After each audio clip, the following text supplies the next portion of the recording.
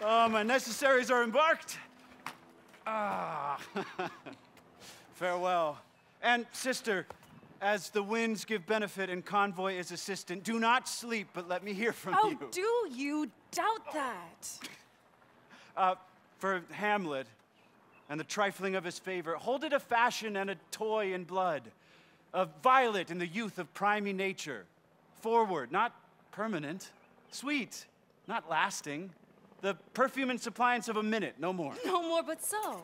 Think it no more. Perhaps he loves you now, but you must fear his greatness weighed, his will is not his own. For he himself is subject to his birth. He may not, as unvalued persons do, carve for himself, for on his choice depends the safety and the health of this whole state.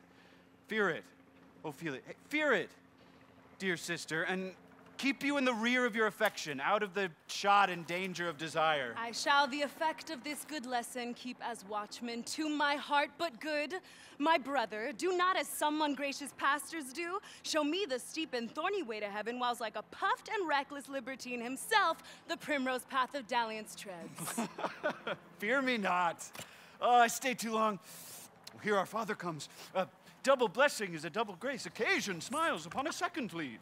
Yet here, Laertes, for shame! The wind sits in the shoulder of your sail you stayed for.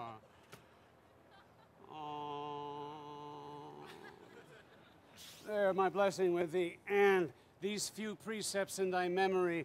Look, thou character, beware of entrance to a quarrel, but being in, bear it that the opposed may beware of thee. Huh? Give every man thy ear, but few thy voice. Take each man's censure, but reserve thy judgment.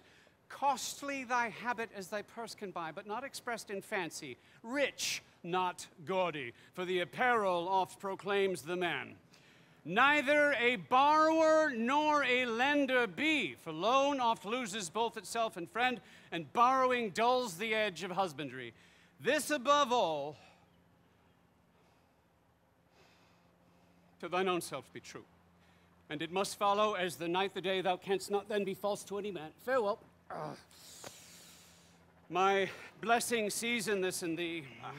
Most humbly do I take my leave, my lord. Time invests, you go. Farewell. Ophelia, remember well what I've said to you? 'Tis in my memory locked, and you yourself shall keep the key of it. Farewell.